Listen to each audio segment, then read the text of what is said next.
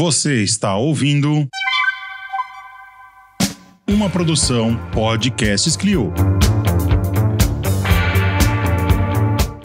A museologia social nada mais é que a relação entre o ser, o patrimônio e o meio. Eu gosto sempre por seres, patrimônios e meios. Eu acho legal quando é no plural.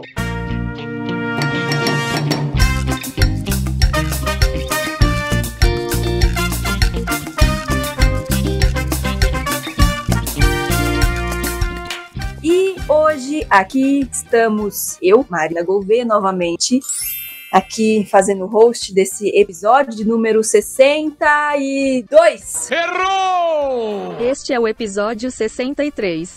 E hoje a gente vai explorar campos pouco explorados nesse podcast. Nosso convidado de hoje, Leonardo Moreira, que daqui a pouco vai se apresentar, vai trazer pra gente um pouco da pesquisa dele, que fala sobre Museu de Assentamento, gente. E aí a gente vai descobrir o que é isso, da onde vem, pra onde vai, e quais as possibilidades da museologia, quais os alcances da museologia, né? Tanto de coisa que a gente conversa sobre esse assunto, também pode sempre abrir novos horizontes, novas portas sobre esse tão amado campo. E comigo temos hoje a esplendorosa, ruiva, acobreada Juliana Gueiros. Boa noite, Ju. Boa noite, Amar. Eu nunca vou botar meu cabelo de outra cor pra você sempre falar e me apresentar assim. Nunca é que eu acho linda essa cor, e o seu cabelo é lindo, e você é linda, e tudo tá lindo. Garota, você para que eu tô sensível, eu vou começar a chorar. Para. Muito obrigada. Feliz demais de estar com essa rainha chamada Gustavo e Leonardo. E, apesar de serem homens, eu gosto de todos. Olha. Gente, é isso. Apesar desse pequeno detalhe. Apesar disso, eu acho que tem que sempre ver o melhor das pessoas. Nossa. Gente, eu falo isso, mas abertamente no meu Instagram. Muito obrigada por aceitarem mais um episódio com a gente. Vamos começar. Brasil! Muito obrigada, Ju. E também o nosso queridíssimo, esplendoroso, magnífico Gustavo Nalva. Oi, Gu. Gente, capitão elogiado. Eu gosto de elogiar, meus amigos. Olá, queridos ouvintes, tudo bem com vocês? Só queria dizer que, hoje nós vamos militar. Eu já vou começar aqui colocando a minha bombeta. Eu ele tô colocou com... mesmo. Vocês não vão ver, Gustavo, porque é áudio, mas eu botei a bombeta. Eu só não consegui ficar direito por causa do meu coque. Sim, eu sou um país que usa coque samurai. Mas 2018 é isso. Descreva a bombeta. Descreva ela. A bombeta dela. Como é a bombeta? É uma bombeta urbana, eu acho que, sei lá, é uma bombeta do MST aqui. E ela é bordada. É a bombeta top. Muito boa sua bombeta. E pra explicar pra gente o que tem a ver a bombeta do Gustavo com o episódio de hoje, o magnífico, esplendoroso, academicíssimo, super top da balada do Museu, Leonardo Moreira. Obrigado por aceitar o convite. Boa noite. Oi, gente, boa noite. Eu acho que todo mundo tem que saber primeiro o que é uma bombeta, porque eu tô vendo a imagem, mas bombeta, de onde tiraram isso? Mas pra todo mundo que não sabe, é um boné, gente. Uma bombeta. Boa noite, é um prazer estar com vocês hoje. Pode se apresentar, conta aí a sua história, da onde você veio, como você veio parar aqui no Museando, Leonardo. Sou um garoto do interior, brincadeira, mas nasci no interior de São Paulo, uma cidade bem pequena chamada Joanópolis. Então sou uma pessoa que vem do interior e fui pro interior pra estudar isso também, lá na Unesp Rosana, fica bem próximo a São Paulo, só uns 700 quilômetros de distância, então é um outro extremo do estado de São Paulo. De lá vim pra São Paulo, então moro aqui hoje na capital faz 3 anos, fazer o mestrado em Zoologia, e hoje tô por aqui conhecendo outros caminhos da museologia, na realidade, tentando entender onde a minha pesquisa de mestrado, graduação se encaixa dentro do cenário museológico brasileiro. E a grande curiosidade, que Léo é da terra do lobisomem. Gente. Sério? Como é que é isso? Patrimônio? Joanópolis, né? Patrimônio material, gente, tudo a ver. Joanópolis é a capital nacional do lobisomem. Tem até título. Sério? É sério? Real? É sério. Se você chega na cidade, tem lobisomem desde a porta até... Tem cachaça do lobisomem, tem galinhada do lobisomem, tem tudo lobisomem na cidade. Eu quero conhecer essa cidade, eu gosto de lobisomem. Antigamente eu fazia uma referência sempre com Atibaia, né? Porque Atibaia é uma cidade muito movimentada, que é do lado da minha cidade, né? A gente tem desde Queiroz a várias coisas. coisas lá. E aí, Joanópolis agora, com o lobisomem que fica cada vez mais famoso, eu não preciso mais fazer referência. Mas é desde quando essa referência do lobisomem? É desde já sempre? Tem um tempinho, assim. É que a gente ficou famosinho esses tempos atrás também, porque às vezes sai em propaganda, sai em jornal. Mas, Gustavo, você sabe de onde dessa referência? Não sei, gente. Eu sei que uma vez, acho que o Andreoli falou tem um Poranduba do Andreoli, né? O podcast Poranduba, tem uma ouvida lá, muito bom. Que ele fala, se não me engano, mas eu pesquisá-lo aí. Virou senso comum já, todo mundo já sabe. Uau, eu não sabia. Não é tão comum pra mim, no caso. Então tá bom. Adorei saber da cidade do lobisomem, Léo. É legal. A gente tem um lobisomem enorme de papel machê logo na entrada que deve ter uns 5 metros de altura. Gente! Pesquisem. O Brasil é maravilhoso mesmo, né? Ai. Nossa, sim, maravilhoso. Adorei. Enfim, falando em lobisomem, em questões, né, de patrimônio, vamos adentrar então ao nosso tão querido assunto.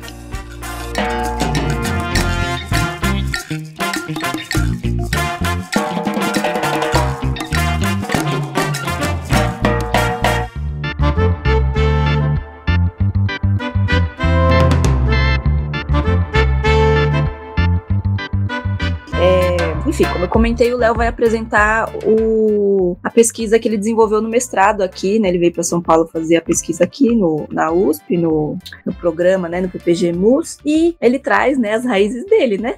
Nessa pesquisa, não é mesmo? Eu acho que eu trago bastante, e a gente tá falando como que a gente tem bastante cultura no Brasil e tal, mas o interior de São Paulo em si também, né? Eu venho do interior e vou mais pro interior, e eu acho que a gente às vezes perde um pouco talvez esse entendimento de quanto que o nosso estado é rico. São 645 municípios e às vezes a gente fica só no eixo das capitais, mas Rio e São Paulo e por aí vai. Mas não só de Joanópolis, que tá muito mais próximo, mas quando você vai pro Pontal do Paranapanema, que foi meu território de pesquisa, pra quem não sabe onde é o Pontal do Paranapanema, e muita gente não sabe, a maior cidade que a gente tem lá é Presidente Prudente. Não sei se vocês já foram pra Prudente ou conhecem. Território bem quente, rodeado de rios, o Rio Paranapanema e o Rio Paraná, e por aí vai. É bem quente ali. E aí eu fui pra lá pra fazer minha graduação em turismo, e aí quando eu comecei a estudar lá, eu comecei a ver que tinham coisas que eram muito diferentes do meu território mesmo, enquanto Joanópolis em si, e uma delas era um assentamento de reforma agrária. E aí pra gente conversar também sobre isso, a gente vai trazendo coisinhas com vocês. Vocês já foram em assentamentos de reforma agrária? Nunca!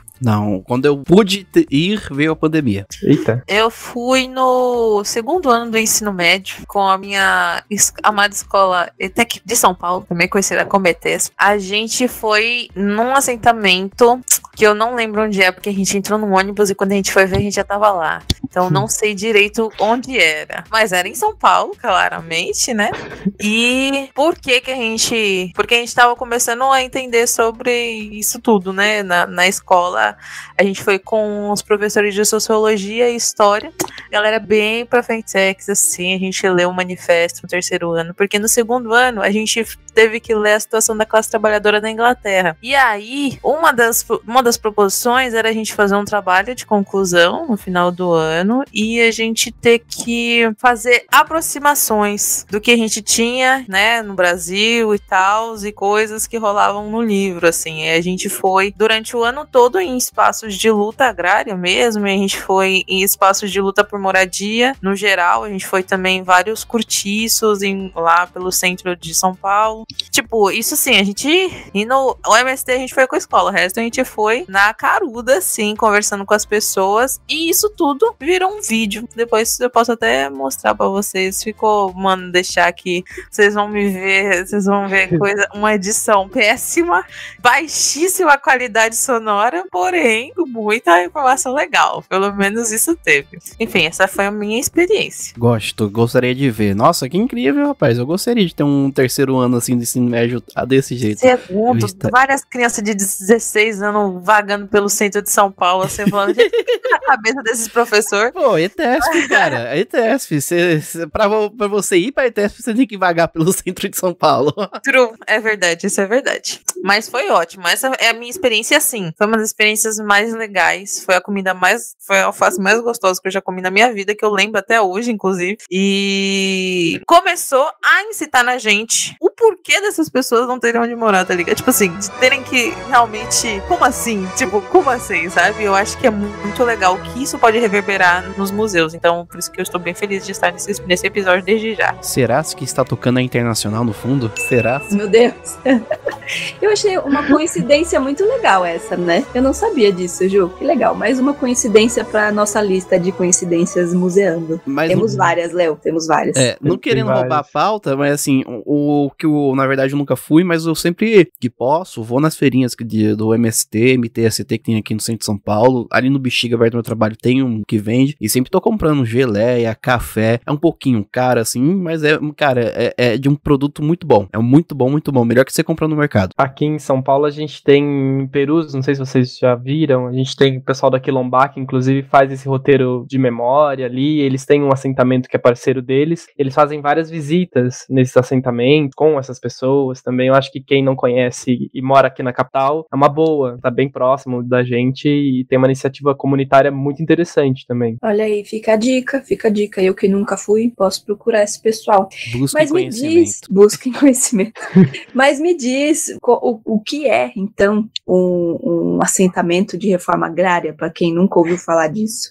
Eu comecei fazendo a pergunta para vocês, porque eu acho que a gente pode fazer esse exercício com as pessoas que estão ouvindo a gente. O que a gente imagina quando a gente fala em assentamento de reforma agrária? Que tipo de imaginário social a gente coloca na mente? Que cenas que vem? A gente imagina o quê? A gente imagina pessoas, talvez, trajadas de vermelho, com foices e bandeiras na mão, lutando pelos seus direitos e, enfim, lutando pela posse da terra com sua bombeta, com seus bonés, enfim, com todas essas roupas. E eu acho que esse era o imaginário que eu tinha quando eu fui pra Rosana e quando eu imaginei que eu ia chegar no assentamento, porque eu fazia parte de um grupo de estudos lá, que era de turismo no espaço rural.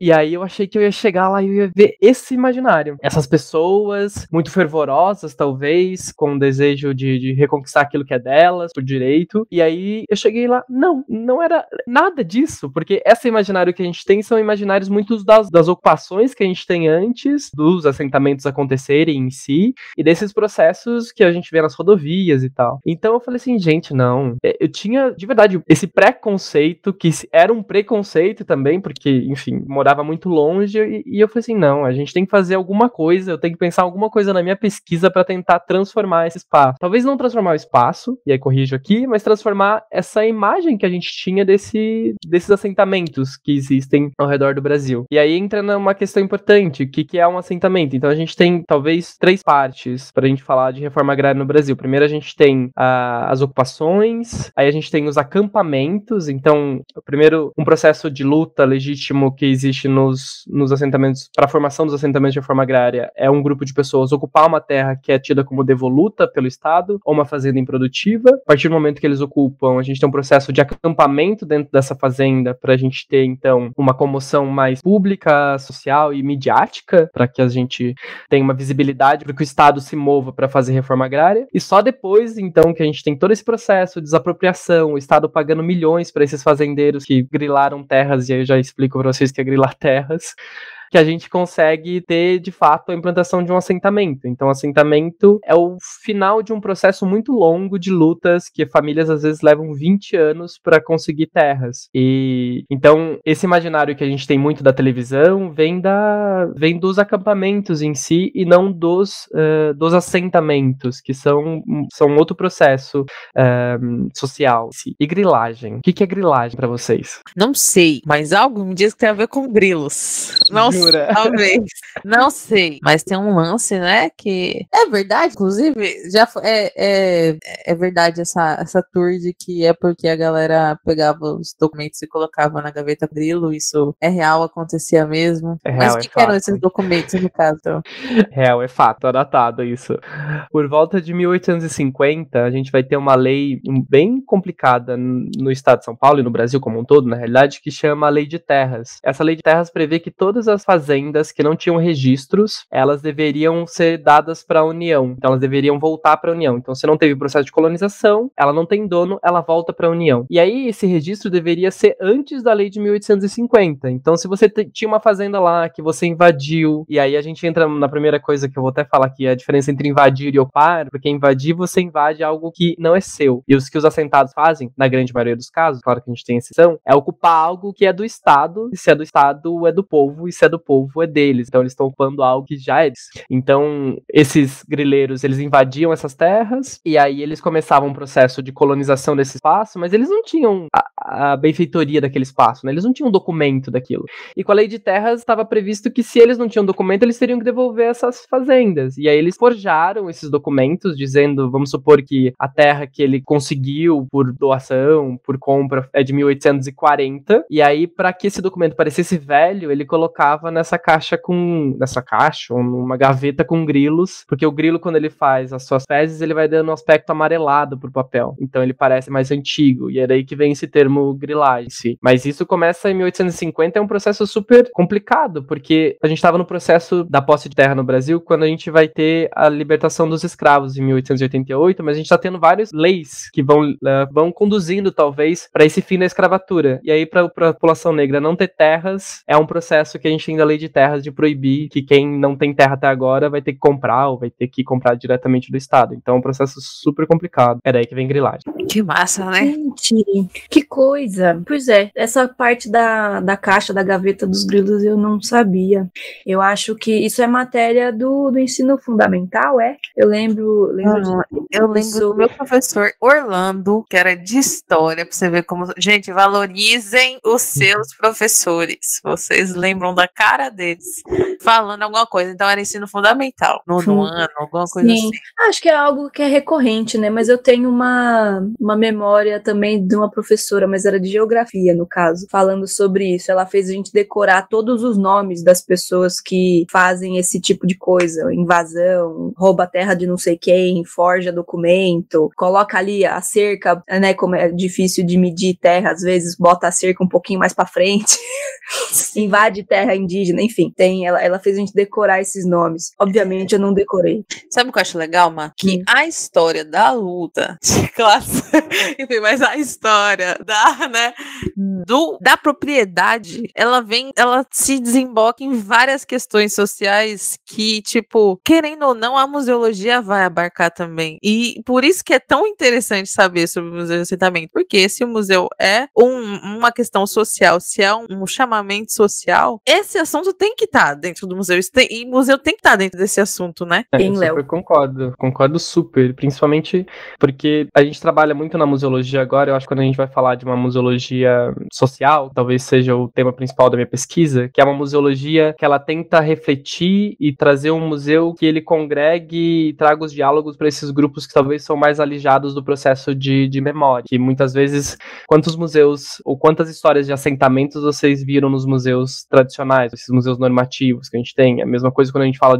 das pessoas que são de quilombos, das pessoas negras e também, enfim, todas as minorias que a gente tem. A museologia social, ela meio que tenta abarcar um pouco essas expressões, essas histórias, e transformar um museu para eles, né? A gente tem até uma discussão teórica muito grande na museologia, que talvez o museu tradicional ele já não consiga mais se moldar uma museologia para essas pessoas, se moldar uma museologia para isso. Então a gente precisa de um outro museu, a gente precisa de uma nova museologia, precisa de um outro conceito, de um outro museu. E aí é que nasce talvez esse desejo de ter museus que sejam comandados por esses grupos sociais, que tenham uma expografia que faça sentido para esses grupos sociais, públicos que visitem esses grupos sociais, mas principalmente um museu que ele está a serviço muito mais dessas pessoas e muito menos do público que visita. O público que visita, ele vem para aprender, ele vem para entender, ele vem para desconstruir, mas a museologia social, o museu é visto como um instrumento de luta, um instrumento de resistência dessa história, dessas pessoas. É ali que elas se criam e se reinventam em todo momento. E aí quando a gente fala sobre museus de assentamentos, a gente tem poucas,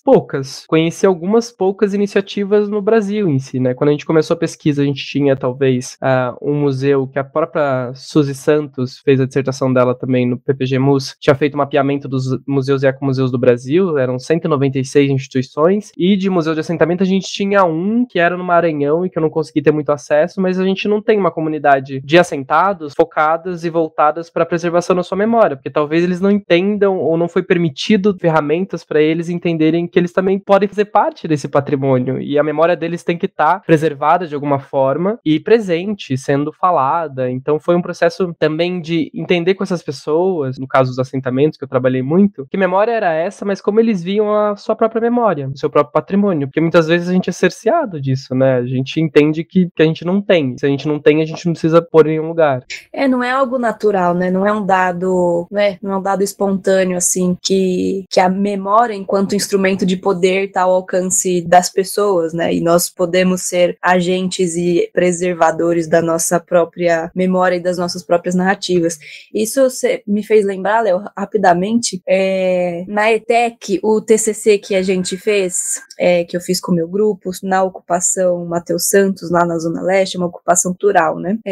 Obviamente, ocupação e assentamento são coisas distintas, né? É uma ocupação cultural. A gente tentou fazer ali um processo colaborativo de, enfim, como nós, profissionais da memória, podemos colaborar aqui, vocês têm interesse? Tem, não tem? E aí, no fim, chegamos à ideia de montar uma exposição com as fotos deles, né? Sobre a história do movimento cultural ali, que fundou a ocupação e dali em diante, né? Então foi muito interessante isso. A exposição acabou não acontecendo. A gente acabou fazendo uma ação para a Jornada do Patrimônio, que, enfim, vinculava algumas paisagens do bairro com a história dos movimentos sociais do bairro e a ocupação cultural. E aí, a partir dessa jornada, e depois que eles viram o filme Bacurau, eles sacaram que era importante preservar e sistematizar, condensar as informações sobre a narrativa da história deles. E aí eles fizeram um museuzinho sobre eles, para eles, lá dentro da ocupação. Não foi a gente que fez,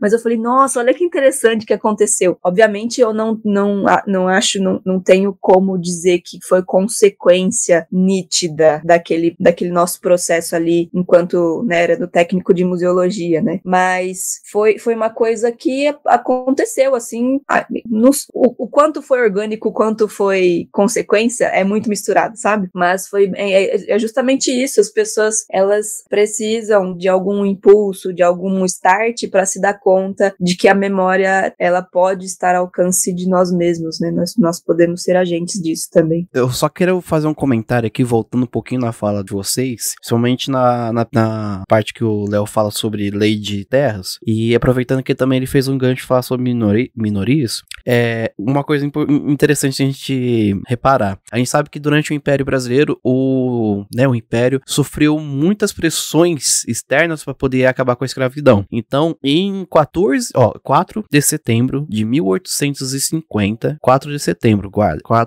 de 1850, tem a Lei Eusébio de Queiroz, que é a lei que proíbe o tráfico negreiro, né, o tráfico de pessoas escravizadas entre a África e o Brasil. Só se deixa fazer o tráfico interno. E, dia 4 de setembro, depois, no dia 18 de setembro, é feita a lei de terras, né? Você só vai ter acesso à terra se você comprar, né? Coincidência? I don't think so. O problema é sempre o sistema. A gente já sabe disso. Se você não sair do Museando sabendo disso, entendeu? Eu acho que tem alguma coisa errada. Mas eu queria... Eu ainda não sei se eu entendi. Vou fazer uma pergunta. Como que você falou, vou... Tipo assim, você acordou um dia, falou, vou aqui estudar isso aqui. Porque você contou um pouco da sua história, da questão da vivência mesmo, mas teve alguma coisa pontual, assim, que você falou, não, é isso aí, não sei. Esse vai ser meu tema. Eu acho que eu fui pra Unesp em si com um desejo de estudar muito patrimônio. Me encantava muito com patrimônio, né? Antes de ir pra Unesp, eu trabalhava na prefeitura da minha cidade, e aí eu gostava muito do festival, que ainda tem, inclusive foi há semanas atrás aqui em São Paulo, que é o Revelando São Paulo, que é um festival de cultura tradicional paulista, que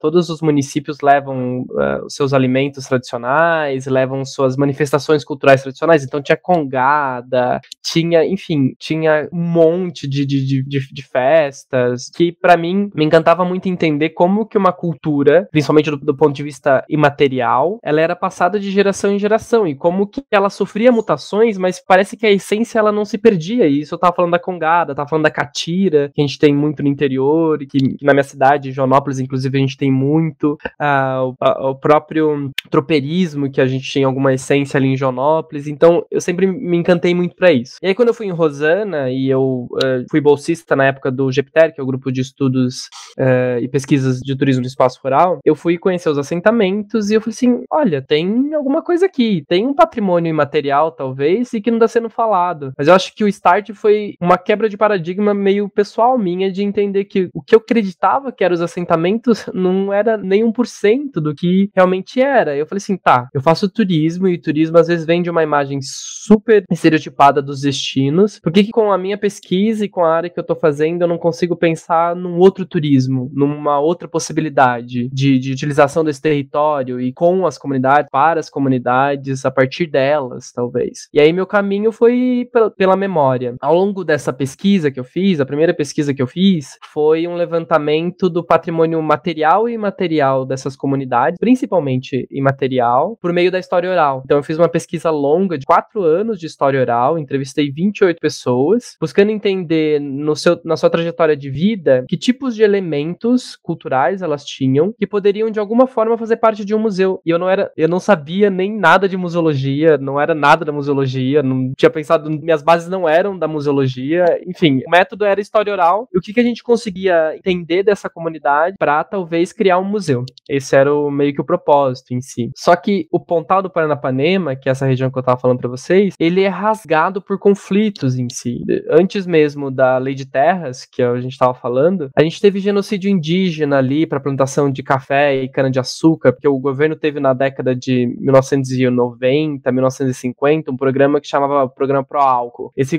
programa Pro Álcool visava o plantio de cana-de-açúcar para o desenvolvimento da indústria automobilística no Brasil. Então foi um programa muito extenso, que muitas pessoas começaram a migrar para a região, para plantio de cana-de-açúcar. Antes, o governo Vargas financiou também a vinda de imigrantes e colonos para a região, principalmente depois do fim da escravatura, para o plantio de café. Então sempre foi uma região tomada, e por incentivo público mesmo, de levar pessoas para lá. A construção de usinas hidrelétricas depois, na década de 1970, a gente tem 3 usinas hidrelétricas que são construídas na região, que geram quase 30 mil empregos pela Camargo Correia. Enfim, todo esse cenário brasileiro que a gente sabe como é, das grandes empreiteiras, e que saem da cidade e deixam 30 mil pessoas desempregadas. E aí que nasce o movimento de terras ali no estado, né? Ali na zona oeste do estado de São Paulo. Tanto que o assentamento mais antigo, que é a gleba 15 de novembro, ele nasce ainda antes do movimento sem terra. Porque o movimento sem terra nasce em 1984, o MST em si, e esse assentamento é de 1985. E aí ele nasce dessas pessoas que foram trabalhar na região, 30 mil pessoas que não tinham para onde ir. Elas eram agricultores, pessoal que foi para a usina para abrir vala mesmo. Não tinha esse letramento dos engenheiros que moravam ali, que foram embora depois com a Camargo Correia. Então eles ficaram ali. Então eu via que tinha uma característica cultural ali diferenciada. Porque em Rosana, por exemplo, a gente tem 4 assentamentos de reforma agrária. Então a gente tem esse gleba 15 de novembro, que é o primeiro assentamento, inclusive, feito depois do governo militar no Brasil. Um grande assentamento, né? São mais de 500 famílias assentadas. Ele pega 2 municípios, ele é enorme. Depois a gente manda um mapinha para vocês, que ele é bem grande.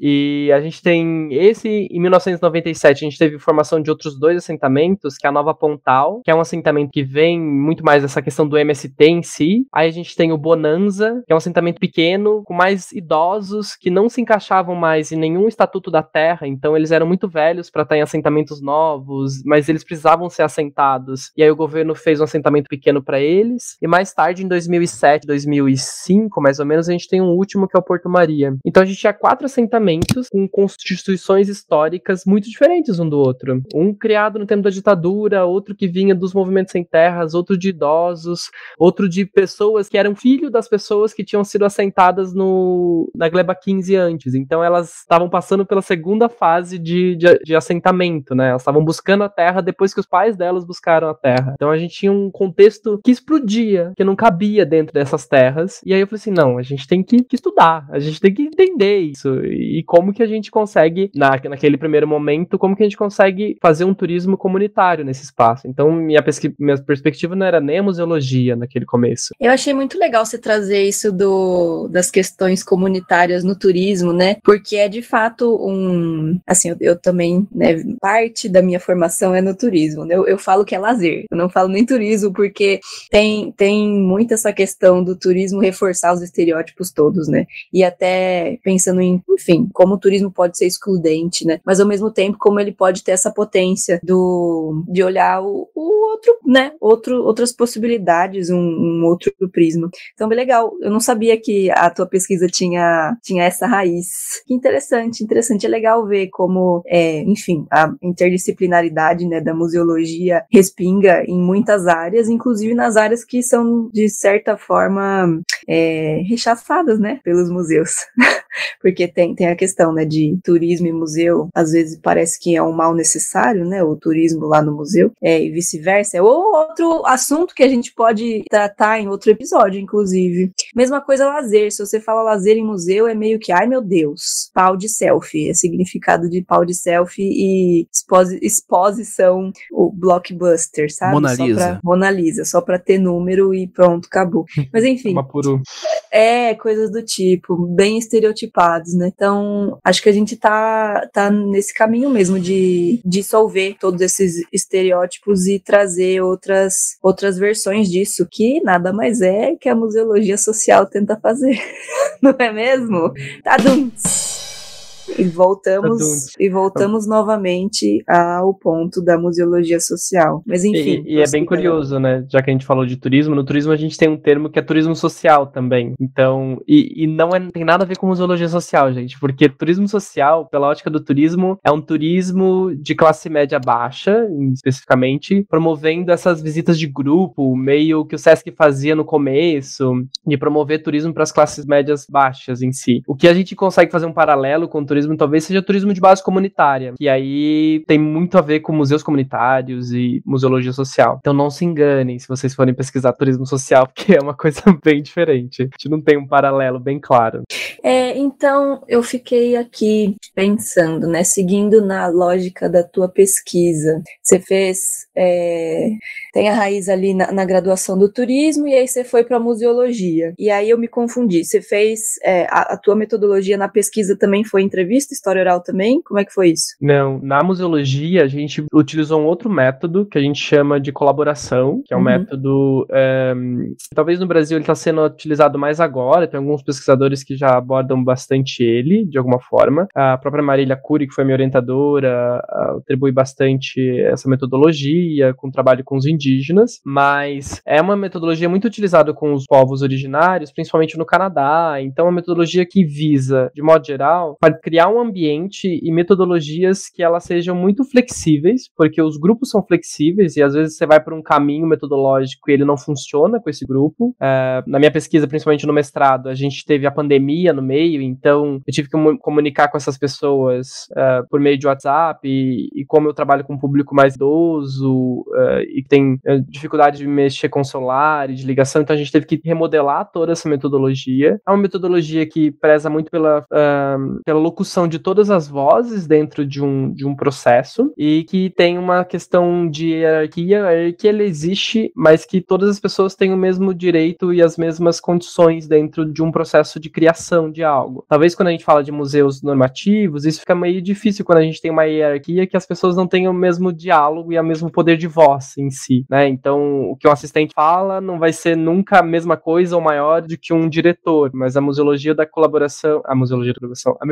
de colaboração, ela visa mais a criação de um ambiente mais neutro para que todas as vozes possam fluir pela pesquisa de uma maneira que nenhuma sobreponha a outra, de uma maneira que nenhuma seja mais valorizada em detrimento de outra. Então é uma metodologia bem flexível. E aí no mestrado, a minha pesquisa foi muito mais focada tentando entender que tipo de museu, aí entrando super na museologia, que tipo de museu essas pessoas pensam para esse território. Porque no final da pesquisa de graduação em si, lá para 2018, a gente fez uma exposição na Unesp com 60 objetos que a gente tinha coletado durante a pesquisa de campo, durante a pesquisa da graduação. A gente tinha um acervo quase de 400 fotos documentadas e catalogadas sobre essas pessoas e os territórios que elas viveram antes. Então a gente fez um colóquio na Unesp, e aí todas as 28 pessoas foram para a Unesp, muitas delas a primeira vez, pisando no ambiente acadêmico, então foi muito potente, assim, essas pessoas subindo no palco, falando sobre a história delas, uma comunidade de doutores que estavam ali, de graduandos, enfim, uma comunidade acadêmica, e que reverberou muito positivamente pro projeto de pesquisa. É porque antes disso tinha algumas coisas que me intrigavam muito, e o que me faziam talvez ir pra museologia é quando eu fui entrevistar uma senhora, ela falou pra mim, mas que obra-prima vocês vão colocar no museu? Qual que vai ser a obra-prima que vai ter lá? Porque depois que eu entrevistei ela, falei várias coisas, ela virou pra mim assim, mas qual que é a obra-prima que vai ter nesse museu? Amigo, era isso que eu ia perguntar pra você, tipo, como que foi a recepção das pessoas em relação à ideia de museu? O que eles, né, qual que era a ideia deles de museu? Porque, né, você falando isso, talvez eles tinham também uma ideia estereotipada de um museu, que tem que ter ali uma escultura super tradicional, zona, monumental, um quadro, uma pintura a óleo, talvez um dinossauro, sei lá, uma coisa assim, sabe? Uma coisa bem mais tradicional. E teve também essa contrapartida deles compreenderem qual seria um modelo de museu para si. Eu acho bacana você trazer isso, porque essa pesquisa, por utilizar a colaboração também, que foi a metodologia, ela me permite também expor as minhas próprias carências enquanto pesquisador e expor as minhas próprias contradições enquanto pesquisador, porque na época que eu comecei a trabalhar com eles e eu não conhecia a museologia em si, para mim a única forma que eu pensava museu era um museu muito mais tradicional, né? Que você tem uma equipe que gere, uma equipe que limpa, uma equipe que faz expografia. Talvez eu não pensava no museu monumental para eles, eu não estava pensando naquele momento um museu monumental, mas eu estava pensando no museu normativo. Então, claro, quando eles traziam para mim que qual era a obra-prima, eu sabia que a obra-prima era a vida deles e a história deles. Mas eu não tinha argumentos naquele momento suficiente para dizer para eles, não, vocês podem gerir seu próprio museu, vocês podem ter o acervo que vocês quiserem, você pode colocar o que vocês quiserem dentro do museu. Acho que tem esse processo também da gente, enquanto pesquisador, entender o quão colonizado a gente é também nos nossos pensamentos. E que, tudo bem... O jeito de pesquisar é, né, total. A metodologia é super colonizadora, né? A gente tá lá trabalhando com um grupo e às vezes a gente só retira coisas e só entrevista e volta com papel, com uma dissertação de 198 páginas que pra eles não faz sentido, não precisava daquilo, sabe? Então eu acho que a gente tá muito nesse positivismo dentro da academia também de entender que eu acho que tem duas coisas. Primeiro, que nossos métodos talvez sejam muito colonialistas, mas que a gente também não permite que o pesquisador aprenda de verdade, sabe? Que a gente cresça com a pesquisa que a gente faz. Eu acho que a pesquisa me trouxe muito disso também, me reconhecer enquanto um pesquisador nisso, e que isso eu acho muito frutífero dessa troca que eu tive com eles, porque a colaboração também implica isso. A gente não tá indo lá pra ensinar, a gente não tá indo lá pra retirar, a gente tá indo lá pra trocar, pra construir um diálogo entre isso. E quantas vezes a gente faz em pesquisa que às vezes ou a gente só dá, ou a gente só recebe, ou a gente não constrói em cima daquilo que tá sendo posto, né? Então a pesquisa tinha um pouco desse viés de que a gente pudesse crescer nesse processo juntos. E a pesquisa de mestrado, ela teve essa mudança de chave quando a gente tinha essas pessoas falando, não, qual que é a obra de arte que a gente vai ter lá? Outra vez que eu fui entrevistar uma senhora, ela falou pra mim, eu não gostaria de participar. Eu falei pra ela, mas por quê?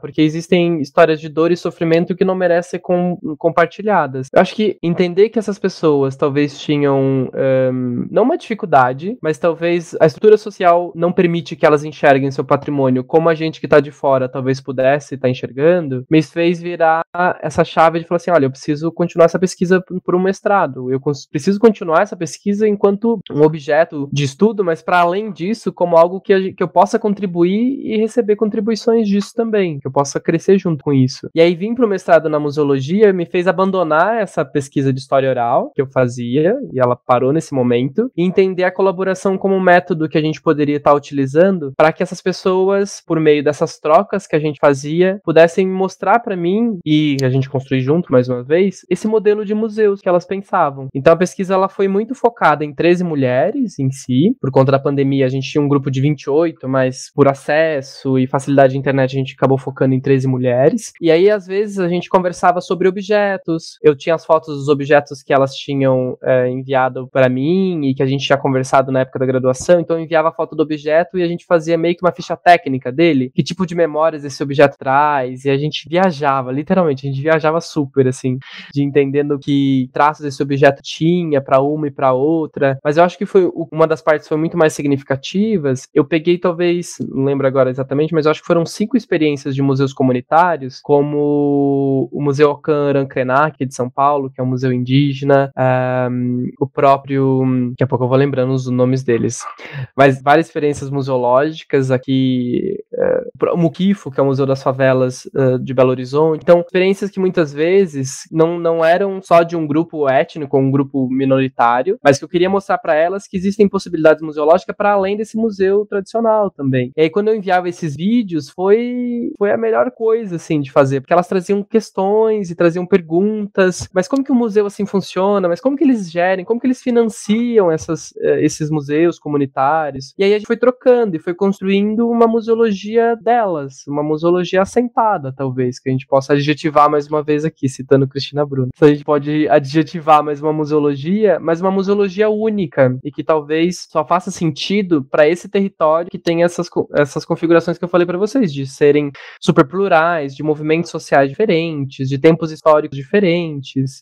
E aí eu acho que a pesquisa foi ganhando corpo com isso, com essas contribuições delas, e com a gente discutindo esses exemplos que eu trazia também, né? A gente fala de alguns museus muito relacionados à natureza, outros museus mais relacionados à cultura indígena, e elas próprias ficaram encantadas de saber que os indígenas têm um museu. Então foi um processo super legal em si, de conhecer. E aí eu acho que entra pra gente também, né? Tudo bem que aqui todo mundo estamos na museologia, mas quantas pessoas sabem que a gente tem museus para além desses museus tradicionais que a gente tem, com CNPJ e uma equipe de curadoria, uma equipe de museologia, né? A gente tem outras possibilidades museológicas para além dos já instituídos em si. Não sei, quando vocês descobriram que a gente tem museu comunitário?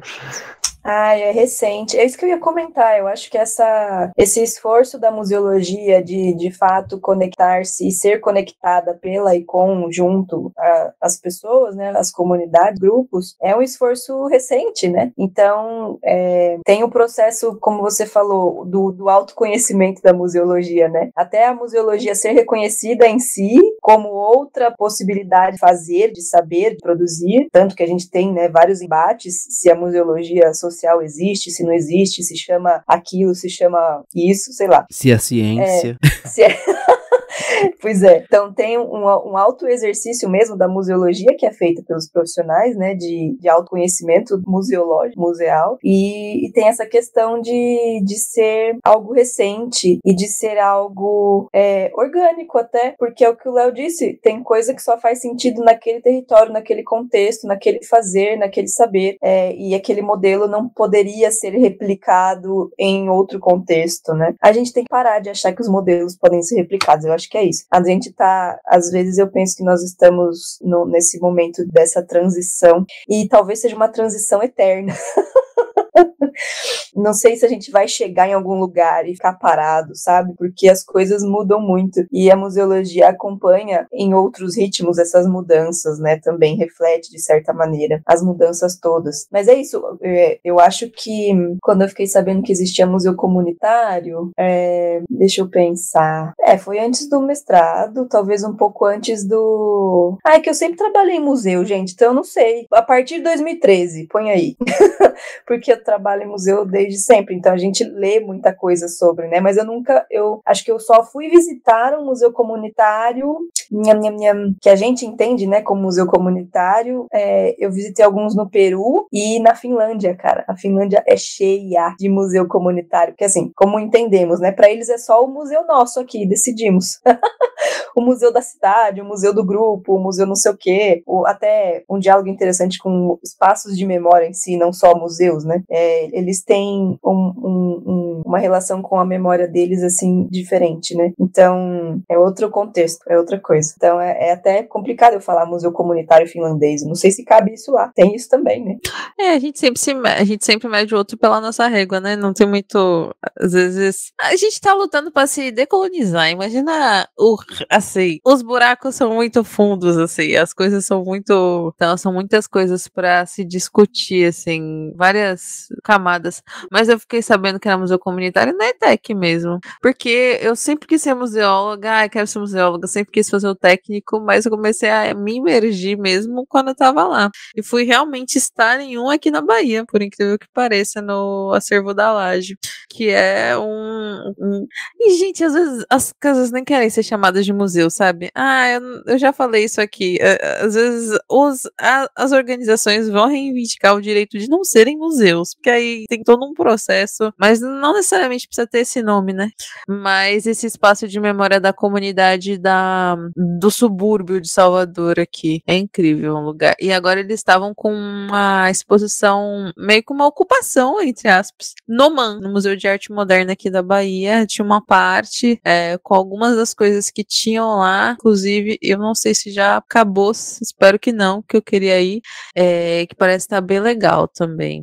Assim, aqui tem bastante essa conversa, assim, entre os espaços, é muito interessante isso, mas o acervo da Laje é incrível. Enfim, é isso, né? Tipo, essa aglomeração de entender o que é isso. Curadoria participativa pra mim é a palavra-chave de qualquer coisa, e esse tipo de organização muito legal, a neutralidade, né, do nosso diz que a gente tem que ter dentro das instituições para que as pessoas possam falar por si, né? É que assim, a gente sempre fala sobre isso de que museólogos não podem, a gente não pode ter esse caráter paternalista de achar que a gente dá voz para alguma coisa, assim. Dentro da área da acessibilidade, tem muito isso, a gente fala, não, que eu vou dar acesso. Você, meu querido, você, assim, só vai estar seguindo a lei mesmo, você tem que, tipo assim, saber... Você só tá garantindo direito, né? Você só tá realmente fazendo mais que sua obrigação. Fazendo a sua obrigação. Como cidadão, exatamente. Então, é meio que... O que eu acho mais interessante é essa necessidade, tipo, o Museu de Assentamento, né? Como o museu já é um local político, né? É um espaço de reivindicação de direitos e um espaço de realmente diálogo e tudo mais. O quão é pertencente, sim. Enquanto é tudo muito político, entendeu? Essa luta, essa questão, tudo isso, e como realmente tem que estar, como é um papel importante, como museólogo está dentro disso, respeitando tudo, respeitando esse passado de luta, e sabendo que tudo que as pessoas que estão dentro disso entendem que é importante para elas, você tem que saber como fazer com que isso seja mostrado, né? Com que as pessoas consigam mostrar o que elas querem mostrar da melhor forma possível, e, né, estando de boas, assim, falando, é um campo muito, assim, eu só queria falar da complexidade, de quão complexo é isso, como é importante também a pesquisa, de fato, como sempre quando alguém vem aqui falar da pesquisa, eu falo, gente, isso é muito importante, porque realmente, a maioria das vertentes são tudo muito importante dentro da museologia, sabe? Eu fico, meu Deus, gente, como é interessante isso, mas muito legal mesmo. É só comentar que eu ainda tenho vontade de conhecer o acervo da Laje só por conta de Juliana. Foi a primeira semana que ela chegou lá em Salvador, verdade. Ela já foi direto, ela conseguiu ir antes da pandemia, né, Ju? Foi, bons tempos. Foi. E, cara, eu acho que eu nunca, tipo, eu tô tentando puxar aqui na memória, eu acho que eu nunca fui em museu comunitário, assim, mais perto que eu cheguei, na verdade eu nem sei se é um museu comunitário, eu estava pra ir e não consegui, por algum motivo, nessas últimas semanas, é um museu de bruxaria na Vila Mariana, que é um museu... Na onde? Eu vou mandar o link, eles abrem... Bruxarias. Vou mandar a localização aqui pra vocês. É o museu de bruxaria. Que assim, ele parece ser, pelo que eu entendi, eu já fui de museu de várias tipologias, mas comunitário, eu tô querendo ir nesse, e ele parece ser comunitário, que ele é meio que gerido pela galera do rolê, sabe? E tem muita coisa, muito rolê de bruxaria, de magia que rola nesse museu. Tanto que é um dos poucos museus que eu vi que abre de segunda a sexta, de segunda a segunda e vai, sabe? É um negócio louco, eu tô louco pra conhecer esse museu, assim. Se você conhece, comenta aí pra gente, manda uma mensagem. Vem conversar com a gente, pessoal do Museu da Bruxaria. Tô curiosíssima. Escreve pra gente que museus comunitários vocês já viram, porque a gente tem bastante, mas eles são um pouco visitados em si. E aí é bacana pensar, né? Porque se a gente tem uma dificuldade, talvez, de acessar os museus tidos como normativos, citando a Cristina Bruno de novo, que ela fala normativos, ou esses museus tradicionais, imagina a gente gente visitar museus comunitários, que talvez tem menos visibilidade do que os museus que a gente tem menos acesso, porque eles estão no interior ou estão na periferia, porque boa parte dos museus comunitários estão na periferia. Então tem uma questão aí que talvez essas informações não cheguem até a gente também, e que é uma coisa que a gente precisa pensar, né, enquanto museólogos, como a gente facilita o acesso a essas instituições. Eu queria voltar ao negócio que a Juliana disse sobre o nome do museu, que eu acho muito legal, porque às vezes muitas comunidades não querem mesmo o nome museu porque vem arraigado milhares de coisas, lugar de coisa velha, ou talvez dessa questão tradicional mesmo, impositiva, e é bem comum você ver às vezes comunidades que optam por não colocar um nome de museu, enfim, às vezes é centro de memória que eles colocam, ou centro cultural, enfim, tem um pouco disso, que é legal. Pensar também como que um nome, que é museu, pode talvez não representar essas pessoas, esses grupos. Sim, isso me faz pensar das questões que diferenciam museu e museologia, né? Porque uma coisa não necessariamente é a outra, e vice-versa. Mas sabe o que eu ia te perguntar, Léo? Qual foi a consequência da tua pesquisa? Teve algo que você chamou de produto final? Alguma coisa assim? Uma invenção, uma criação, uma vontade, um desejo final? Como é que foi isso? A minha dissertação, se vocês forem ver, inclusive vendendo meu peixe, acessem lá, gente, tesesusp.com /nova Museologia Social. Vai estar na descrição. Na descrição do episódio, no link aí, no Instagram. É só você deixar de ter preguiça, abrir o seu agregador aqui e clicar no... Vai estar no YouTube, lembrando que a gente está no YouTube agora também, né? Publicando nossos episódios no YouTube. Vai estar na descrição do YouTube também. Então vai lá, clica lá no linkzinho que você vai direto. Vai estar em tudo, gente. Vocês não tem nem desculpa pra não ver mais. Agora vai ver em qualquer lugar. Mas a minha dissertação ela é bem disruptiva. Se vocês abrirem, a gente não tem uma consideração final. Achei que a USP não ia aprovar isso, inclusive. Mas não tem. A gente fecha no 4º capítulo e eu não escrevi uma consideração final. Porque eu não achei de bom tom. Eu tô chocada.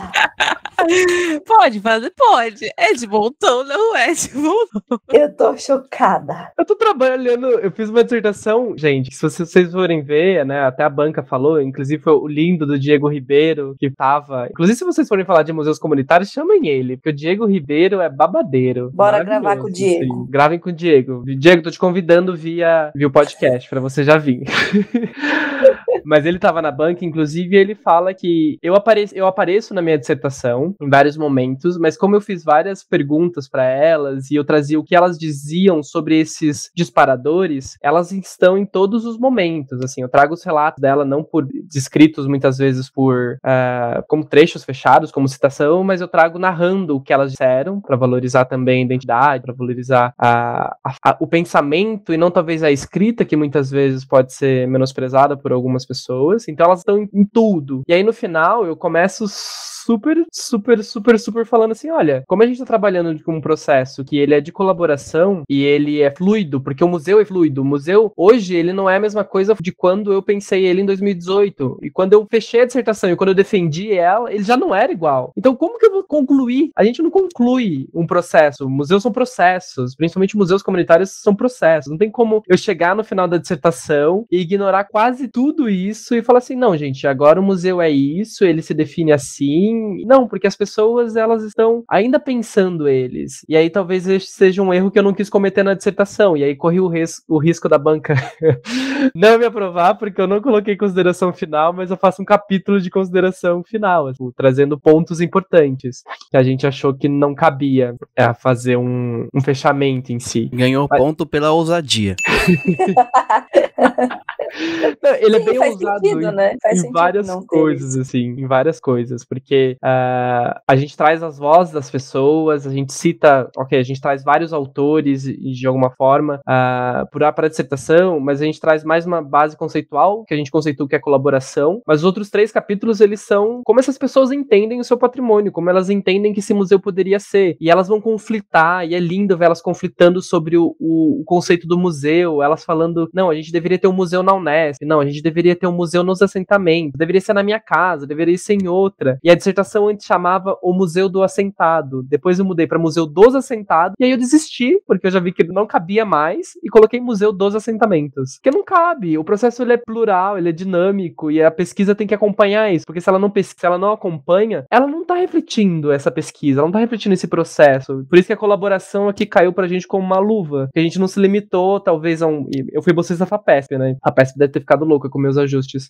Mas... ela que lute. Mas...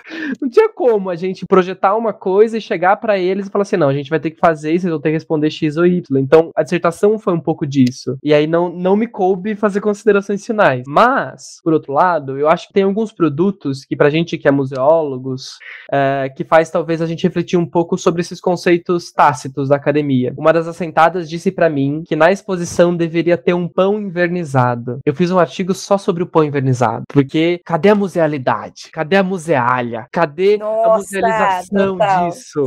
Total. Aonde tá? E aí eu lembro, eu sou um pouco dramático nos artigos, gente. Se algum dia vocês forem me ler, percebam que eu gosto de um conflito. Uma vez eu peguei o conceito do ICOM, que é esse que a gente já tá remodelando, mas eu peguei ele e fui destrinchando parte por parte dele, trazendo o que as assentadas falavam, e que isso não cabia dentro da museologia do ICOM, não cabia dentro do conceito. Porque como que um pão invernizado vai ser esse patrimônio cultural da humanidade que o museu tem que guardar, preservar e cultivar? Será que esse pão invernizado vai estar algum dia no British Museum? Não sei. Mas dentro do museu assentado, ele tem todo o seu valor, ele tem toda a sua potencialidade museológica. E como a gente lida com isso?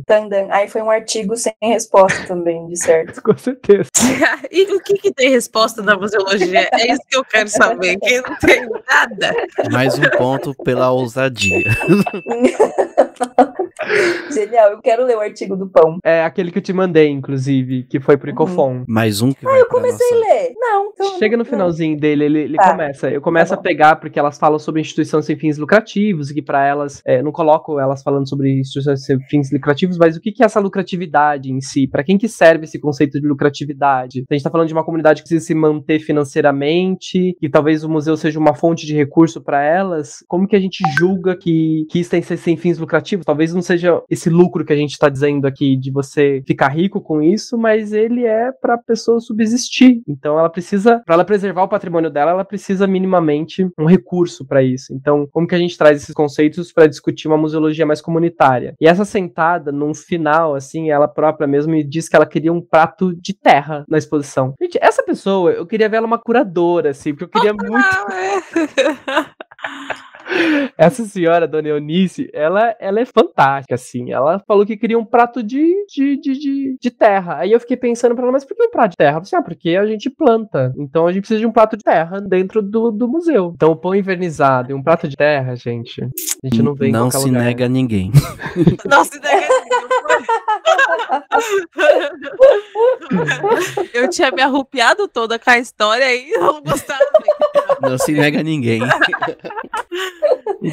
Gente, é isso, assim, eu não sei nem o que dizer. Não, e aí eu adoro isso, porque, por exemplo, a gente tá trabalhando, tudo bem, eu tô no âmbito acadêmico, e aí eu trago as perspectivas delas, que não tem formação em museologia, mas isso que é lindo, elas não se preocupam se isso vai ser ou não um objeto de museu, elas não se preocupam se isso tem valor, talvez histórico ou não, elas só acham que tem que ter, e aí a gente que lide com isso, a gente que lute com essa informação, a gente que tenta encaixar ela numa caixinha, dentro dos conceitos que a gente tem, de que um objeto, que esse pão que tá ali, depois ele vai precisar ser descartado. E aí, como que a gente faz isso dentro de uma política de acervo? Ou como a gente faz isso para invernizar um outro pão para repor ele, sabe? E a gente que lute para tentar entender essa variedade que a museologia da vida tem dentro das caixinhas de uma museologia normativa. E aí que eu adoro o nosso Mário Chagas mais uma vez, porque uma museologia que não serve pra vida não serve pra nada. E se a gente não consegue contemplar toda essa variedade que esses territórios têm dentro de um museu, será que esse museu precisa existir? Não, porque não faz sentido para a própria comunidade que pensa que você precisa ter várias coisas. Não é a gente que vai dizer se isso é certo ou errado, sabe? Eu acho que na dissertação isso fica muito claro. Elas trazem as ideias, eu coloco essas ideias e a gente vai pensando se essas ideias funcionariam ou não. E no final a gente não conclui nada, porque não tem o que concluir, gente. Isso vai ser só concluído talvez quando esse museu for instituído, mas mesmo assim elas vão construir outras funções, né? Tem uma outra sentada que falou que o museu deveria ser um espaço espaço de exposição e trocas de semente crioulas, porque as sementes crioulas estão se perdendo e que poderia ser um espaço onde as pessoas vinham com as suas sementes que elas têm e trocassem. E aí como que a gente pensa num acervo estático? Sim. Dá. É o puro suco da museologia social, isso aí, né? É o puro suco da museologia social, simplesmente. E aí, mas Léo, uma pergunta, elas não esperavam que fosse gerar algo essa pesquisa? Tipo, não era uma expectativa? Tipo assim, porque de certo, assim, uma coisa é você entender que é um processo e que talvez não tenha uma conclusão ali. Outra, como pesquisador, né, a gente meio que entende os caminhos da pesquisa e compreende que ela pode assumir várias trilhas, assim, tortuosas ou não. Mas e as pessoas que estavam envolvidas aí, que não eram acadêmicas, será que elas esperavam alguma coisa sair disso, uma entrega? Sei lá, fiquei curiosa, assim. Ou elas compreenderam organicamente também, conforme foi indo, que aquilo ali não ia ser uma entrega, ia ser um processo de reflexão mesmo, e pronto, tudo bem. Olha, eu gosto muito da sua pergunta, porque eu acho que ela me permite, talvez, entender que o processo, ele não se finda em si mesmo, principalmente entendendo que as nossas pesquisas, e isso eu deixo uma missão para todos os museólogos do mundo e todos os pesquisadores em si, que eu acho que o produto final não tem que ser um produto final, ele tem que ser produtos ao longo da sua pesquisa em si. Talvez a gente não possa marinar as nossas pessoas, os nossos parceiros por 2 anos para que no final a gente entregue um museu para elas, ou entregue uma pesquisa de mestrado. Eu acho que a gente tem que pensar estratégias, em menor ou maior grau, que a gente possa ir contribuindo de alguma forma. E a reflexão é uma delas, que foi o que você até mencionou aí já, que eu acho que isso é um ponto muito positivo, mas eu acho que foi um descobrir juntos em si. Meu trabalho tem uma questão muito social importante aqui, que foi a época da pandemia, uma época onde as pessoas estavam com distanciamento social, e eu tô falando de um público idoso, que muitas vezes tem essa questão de comunicação entre as outras, então eu fui essa pessoa, inclusive elas reconheceram isso em alguns momentos, que as nossas conversas sobre museu e patrimônio eram ótimas, e elas se sentiam bem de falar sobre isso, de discutir isso, de entender essas questões, que elas estavam aprendendo cada vez mais com esse processo, aprendendo mais com essa pesquisa. E aí no final da dissertação, eu digo que a gente plantou sementes museológicas crioulas nesse processo todo, porque a gente viu despontar algumas coisas muito interessantes, pessoas que às vezes não entendiam que elas podiam ter um museu dentro do seu próprio lote, e elas falaram assim, não, fazia muito tempo que eu tava com uma ideia de fazer um museu aqui dentro do meu lote mesmo, e agora com as nossas conversas eu acho que eu vou tocar essa ideia. Outras pessoas entenderam que se elas têm alguma coisinha ali na casa, que tá meio abandonada, jogada às traças ali, que boa parte dos objetos que a gente trabalhou com elas estavam mesmo ao relento, elas começaram a perceber, nossa, mas meu irmão tem isso em casa, eu acho que eu vou trazer pra cá, eu acho que eu vou cuidar disso, eu acho que eu vou guardar isso. Então eu acho que a gente nunca objetivou, talvez, criar um museu no final. Isso nunca foi, isso estava bem claro na pesquisa de mestrado. Talvez na graduação isso era o fim. E aí na pesquisa de mestrado a gente muda isso, porque a gente entende que esse território talvez não cabe apenas um museu. Pode caber um museu de território, um museu que tem, talvez, cada lote tem o seu e cada assentado possa contar sua própria história. Então o que a gente pensa é que a gente plantou essas sementes museológicas crioulas porque elas estão dando frutos e estão dando outros tipos de coisas até os dias de hoje. Sim. Então eu acho que a gente teve alguns produtos, e principalmente para essas pessoas cultivarem ainda mais essa ideia de ter um patrimônio que elas podem ter e que elas podem serem donas dele, né? Elas não precisam do Estado para fazer isso. Elas têm a sua própria força de vontade e o seu engajamento social, né? O Estado tentou por muito tempo desarticulá-las, e autonomia. O Estado tentou por muito tempo desarticulá-las, e aí a gente tem registro histórico com isso, mas mesmo assim elas se articulam, elas correm atrás do que é seu e ainda continuam lutando mesmo depois de ter encontrado a terra. Eu gosto muito do uso da palavra agente, né? É tipo assim, a pesquisa é realmente de todo mundo, é uma coisa construída né, com muitas pessoas, que realmente existem pessoas, agora vou ser muito Mário Chagas agora, gente, né? Existe gente, mas é bem legal isso, bem legal mesmo. Eu acho que essa museologia que a gente fica falando, que é a museologia do afeto, né? Não só da gente afetar e ser afetado, mas o afetar de se mover com isso também, de entender isso, entender essas pessoas, entender como que a gente pode auxiliar elas, né? A gente tava falando, e eu me questionei muitas vezes, de ser colonialista na minha dissertação, porque, eu sou um museólogo, tava em formação na época, mas o que eu posso contribuir com isso? E em que medida também eu não vou influenciar nessas perspectivas que elas estão trazendo, nessas rupturas que elas estão trazendo para minha pesquisa? Onde está o pesquisador e onde está o Leonardo Leonardo nisso tudo. Porque, sei lá, às vezes tarde da noite elas me ligavam pra contar histórias, pra me falar outras coisas. Então a gente também tem essa questão da academia. A gente tem que estar distanciado do objeto pra gente poder criticar o objeto. Vocês já devem ter visto isso umas 365 vezes, só no dia de hoje. Amigo, eu levo bronca por causa disso.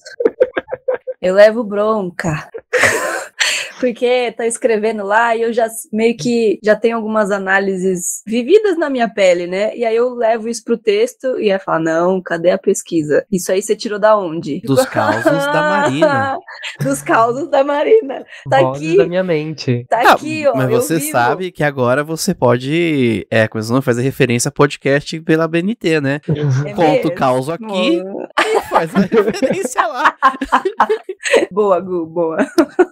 Mas isso talvez seja o que a gente tá colocando, é um modelo muito positivista da academia em si, né? Que o único método de pesquisa existente é isso. E o que foge disso não é pesquisa, não é conhecimento. Mas eu acho que a gente tá cansado de ter teorias que a gente chega no território e elas não servem de nada, gente. Porque ela vai colocar um pão invernizado na exposição. E é isso. E não adianta eu também ter um método super que não faz parte dessas pessoas, não faz parte do linguajar delas, né? Quando eu lembro que na época da graduação eu trabalhava com história oral, e eu acho que a história oral tem muitos pontos positivos, mas ela também tem muitos pontos negativos em si. O gravador intimida, depois você vai dar um termo pra pessoa, que é um termo que ela tá consentindo que você vai utilizar a entrevista dela pra X e X coisas, por X e X tempo. Às vezes tem termos muitos do juridiquês, né, que a gente fala, e aí você precisa digerir aquilo e trazer de uma forma muito mais palatável. E não é simples fazer isso. Agora, se os nossos conselhos de ética não entendem que isso faz parte das ciências sociais, que os nossos grupos têm suas especificidades e cabe a nós, pesquisadores, trabalhar com elas, a gente vai continuar fazendo uma museologia engessada, uma pesquisa engessada, uma pesquisa estéril que não tem nada a ver com o nosso território. E aí, mais uma vez, é uma museologia que não vai servir pra vida. E até que ponto a gente precisa ainda continuar reproduzindo essas museologias que não servem pra vida? Sendo que o nosso campo de conhecimento, para além da academia, ele é muito vasto. Acho que a gente sempre tem que...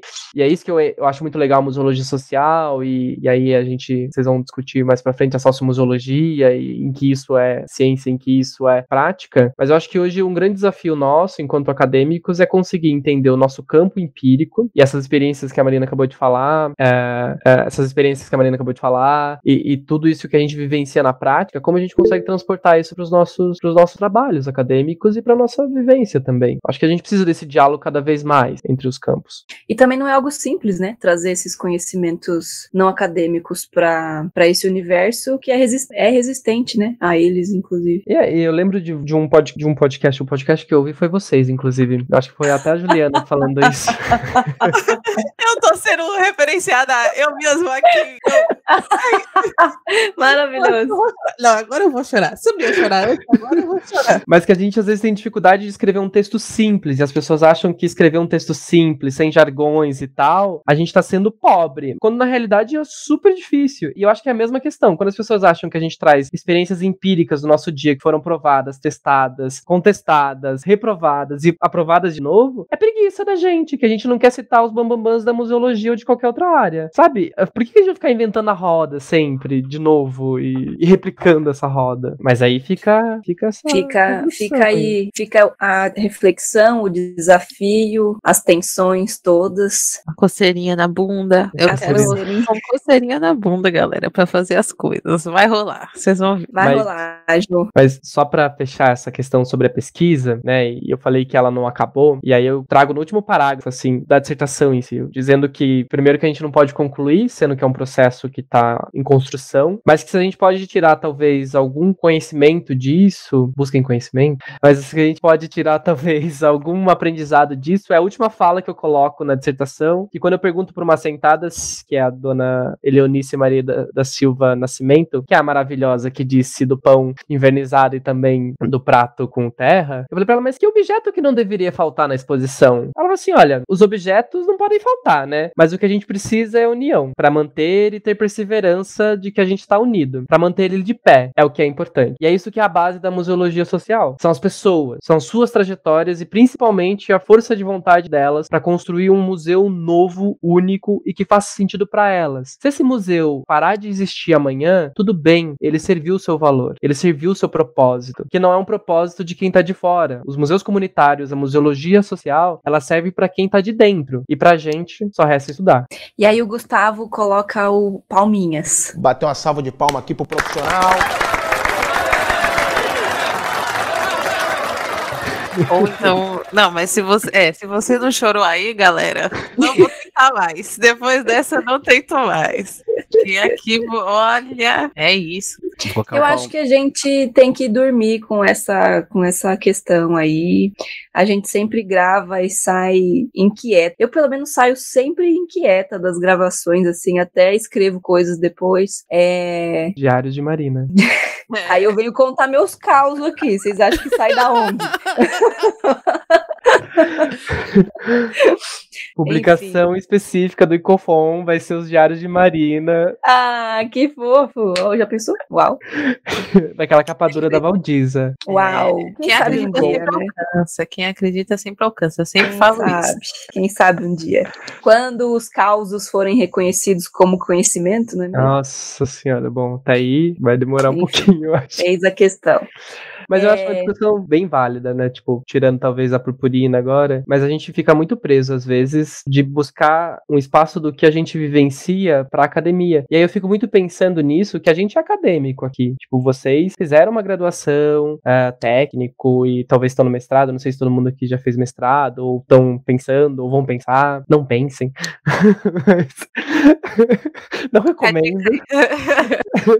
Mas a gente ainda sabe esse arcabouço teórico de como chegar lá. Agora eu fico pensando, para além de mim, essas pessoas que eu entrevistei, essas pessoas que eu conversei, se algum dia elas chegassem e escrevessem, talvez sem a minha presença, elas seriam ouvidas, sabe? E seriam entendidas como que aquilo tá trazendo é valioso também. Me incomoda um pouco, às vezes a gente tem que ter essa tutela de algum pesquisador, de alguma outra pessoa, para validar isso, né? Eu acho que a revista de Museologia e Interdisciplinaridade, se eu não me falha a memória, ela escreveu um dossiê esses tempos atrás, eu acho que a Marília estava até comandando, que teve vários indígenas escrevendo. E eu acho isso fantástico, porque as revistas acadêmicas pedem que você seja doutor, pedem que você seja mestre, e eu entendo esse rigor científico, mas por vezes a gente impede também que outras experiências que são fantásticas e que podem ser super disruptivas para a museologia não floresçam no nosso campo, e elas fiquem só guardadas na prática. Então a gente precisa repensar esse modelo acadêmico e principalmente, a gente fala muito de uma museologia social na prática, mas talvez a gente precise de uma museologia social dentro da academia, uma museologia social acadêmica em si, que a gente possa repensar as nossas práticas acadêmicas, como a gente trata os nossos parceiros de academia, mas também como a gente pensa a própria academia. Tudo bem que isso não é um privilégio só nosso ser super colonialista na academia, né? Isso é a questão da academia em si, não é um privilégio da museologia. Mas se a gente prega tanto uma museologia social, por que a gente não pensa uma museologia social acadêmica?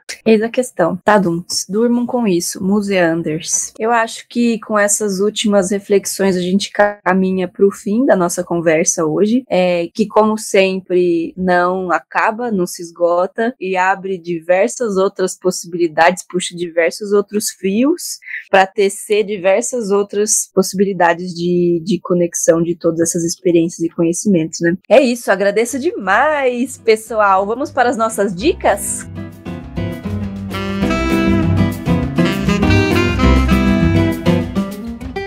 Quem tem dica? O que podemos indicar aos museanders dessa semana? O que tá rolando? Eu tenho uma dica. Eu posso começar? É uma dica de exposição. Eu vi... eu ainda não consegui ver a exposição toda, mas o critério é estético por enquanto. É a exposição que está no CCBB de São Paulo sobre o movimento armorial. Tá bonitíssima, tá lindo. Então eu olhei e falei, que lindo. Não consegui ver tudo, mas recomendo, né? Tem, enfim, tem peças ali, obras do Suassuna, esqueci tantos outros artistas que tem lá também. Essa é a minha memória, isso que eu sou profissional da memória não tem memória mais, acabou. E aí, enfim, fica a dica para vocês visitarem essa exposição no CCBB. Tem uma oficina muito legal de impressão de xilogravuras, então se você nunca teve a oportunidade de fazer, não dá para você fazer, né, praticar a técnica da xilogravura, de entalhar a madeira e fazer como se fosse um carimbo, né, mas dá para você aprender a imprimir. Então você vai lá usar o material, a tinta, a madeira já tá lá talhada e você vai lá e faz uma impressão sua. É bem legal, então vale a pena. E vocês, dicas, Ju? Eu tenho um rapidinho. Não, acho que eu consigo fazer. Não, de novo é legal. Tá saindo. Falamos do acervo da Laje várias vezes, né? Nesses podcasts e tudo mais. E pra galera que tá em São Paulo, que claramente, talvez, eu espero que um dia consiga vir para o subúrbio ferroviário soteropolitano ver, mas tem a galeria virtual também. A gente deixa tem galeria virtual, tem o site do acervo da Laje que tá bem bonitinho. Eu deixo na descrição para vocês, museanders que não podem vir aqui. Se vocês puderem, venham no acervo da Laje, mas se não, dá uma olhadinha aí. Vai, Marina. Dum. Eu adorei a sugestão. Bom, a minha dica essa semana, né, a gente tá gravando aqui no dia 26/7, pra gente é o futuro, mas pra vocês que vão estar ouvindo, já é o passado e já está aberto, né, já está abrido. Tem o Museu da Favela, vai abrir, né, aqui no casarão que era a antiga sede do governo de São Paulo, acho que é o casarão do Campos Elíseos, vai estar lá, isso, Museu da Favela, vão lá, a gente tá, né, mexendo os pauzinhos aí. Alô, João, beijo. A gente tá mexendo nos pauzinhos aí pra poder gravar com o pessoal de lá. Tem o Museu da Favela, que quando vocês ouvirem já vai estar aberto. Achou errado, otário? E também vou indicar um museu que eu não fui, mas uma amiga minha foi, gostou muito. Essa minha amiga é a Vanessa Espinosa, um beijo, Vanessa Espinosa. Ouçam lá o podcast dela, o Ficha de Luta e Resenha Relâmpago, podcasts maravilhosos. Que o museu que eu vou indicar é o Museu da Maré, no Rio de Janeiro. Ela foi, ela gostou bastante, quero muito ir também, e vou deixar linkado aqui no Instagram, vou deixar linkado aqui na descrição o Instagram do Museu da Maré, onde vocês vão lá e entrem em contato com eles. Se eu não me engano, você tem que agendar uma visita, se eu não me engano, beleza? Belezura. Léo, tem alguma dica, alguma coisa? Visitem o Museu Judaico. É isso que eu ia falar agora, que eu ia ser bem bairrista. Pra quem não sabe, eu trabalho no Museu Judaico hoje, sou assistente de direção lá, mas o que eu queria indicar pra você do futuro, a exposição fica até dia 18 de setembro, então veja bem quando você tá ouvindo a gente. Mas a gente tem uma exposição fantástica lá, né, porque eu trabalho lá, mas é a exposição Botânica Tirânica, que é da Gisele Begman. Gisele Begman pegou várias espécies de plantas que têm nomes machistas, sexistas e homofóbicos, como bunda de mulata, judeu errante, cabeça de judeu, espinho de judeu e tantas outras plantas, sapatinho de judia, que são consideradas ervas daninhas. E ela fez um processo bem bacana de construção de um jardim dentro da galeria e que trabalha com inteligência artificial também, então tá um ambiente bem legal. E se a gente tá nessa pegada de museologia decolonial, eu acho que vale super estar aqui em São Paulo. Acho que vale a pena e fica até setembro com a gente. E aí eu acho que de museu comunitário também, o Gustavo falou do Museu da Maré, que é incrível, também já conheço e vale super a visita. Mas eu acho que a gente tem algumas outras iniciativas em outros lugares, o próprio Muquifo, que eu falei pra vocês, quem tá em BH não deixa de visitar o Muquifo, e talvez visitar também o Memorial do Homem do Cariri, que é bem bacana. Então é isso, gente. Agradecidíssima pela presença de todos aqui. Muito obrigada, Ju. Muito obrigada, Gustavo. Muito obrigada, Léo, por aceitar o convite e com certeza por essa conversa maravilhosa. Sempre bom conversar com vocês. Sempre saio motivada, inspirada e inquieta para caçar novas perguntas, né? Que resposta a gente não vai ter mesmo. Então a gente tem que se conformar. E aí a gente busca novas perguntas, né? A gente se coloca nesse campo das perguntas. Ou então, se a gente acha uma resposta, a gente pode, enfim, achar outras respostas, né? Talvez não exista uma só. É isso, pessoas. Diga, Ju.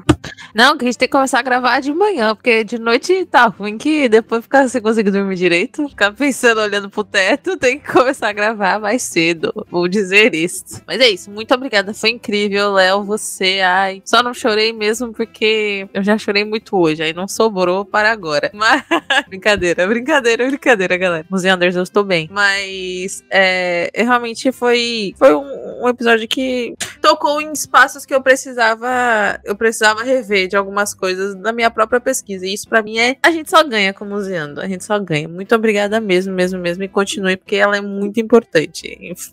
É triste pensar no mestrado? É. Triste pensar no doutorado? Talvez. No pós-doc? Horrível, mas faça, por favor. Obrigada. Gu, por favor. Olha, eu agradeço muito, Léo, muito obrigado por estar aqui hoje. Uma experiência incrível. Poder colocar a bombeta hoje e falar sobre assentamentos, né, o museu, essa experiência, o pão invernizado, o prato de terra que não se nega a ninguém. Tem que estar na imagética, tem que estar no post imagético, tem que ter um pão invernizado para os museanders ficarem. O que aconteceu nesse episódio? Não tenho foto, gente, de um pão invernizado. A gente vai ter que criar aí. Amanhã vou comprar um inverniz aqui, peraí. Mas muito obrigado. Só queria reforçar aqui a não conclusão do trabalho do nosso, né, do Léo, porque, gente, não tem como. A gente tem que repensar isso mesmo, porque é algo que ainda tá acontecendo, né? Não tem como concluir algo que tá em andamento, né? Tipo, que ocorre. Então é difícil, né? Bom, é isso. Muito obrigado, gente. Obrigado, Léo, pela conversa aqui. Muito bom demais. Ju, Mari, brigadão. Eu que agradeço sempre. Léo? Bom, gente, eu queria agradecer o convite mais uma vez. Eu acho que foi uma noite bem legal. Vocês contam pros ouvintes que a gente tá gravando de noite? Vocês contam, né? Então, gente, foi uma noite bem legal. Por mais que você deve estar ouvindo isso durante o dia, durante a tarde, mas foi bem bacana poder trocar e trazer mais uma vez outras camadas para essa pesquisa. A gente falou que ela não acabou porque ela não acaba mesmo. Cada vez que a gente fala, a gente vai pensar em outras coisas e vai. E é isso que é gostoso de a gente fazer coisas que nos façam também refletir sempre, né? Então, obrigado mais uma vez por essa contribuição de vocês, por essa troca. E a gente tá aí disponível para quaisquer outras dúvidas e convites. Obrigado, gente. Imagina, também estamos abertos se você quiser voltar e falar das novas conclusões, das perspectivas de outras pesquisas, enfim. Estamos aqui disponíveis também. E vocês, Museanders, quem quiser conversar com a gente, sempre estaremos aqui. É isso, pessoal. Então, nosso episódio fica por aqui hoje. E o Museu e a Museologia Social e o Museu dos Assentados, os Museus dos Assentados, seguem vivos.